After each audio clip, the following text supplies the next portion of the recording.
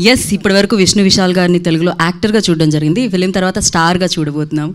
And డెఫినెట్గా అలా చూడాలని మనస్ఫూర్తిగా కోరుకుంటున్నాను.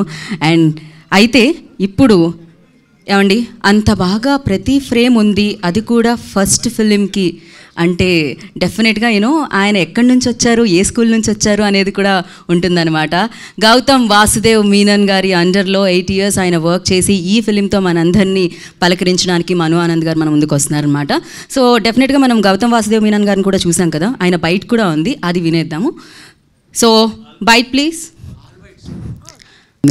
FIR is a very important film for me, especially because it's directed by Manu Anand.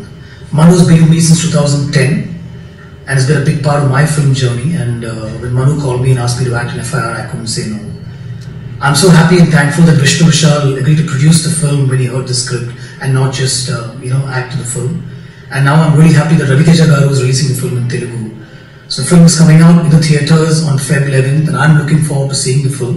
I've dubbed in Telugu, and the film is looking really good. We all saw the film, and the only thing I've been hearing over the past 1 week is from people is that the film is looking really good and it's a thriller, and I know the film is an edge of the seat thriller.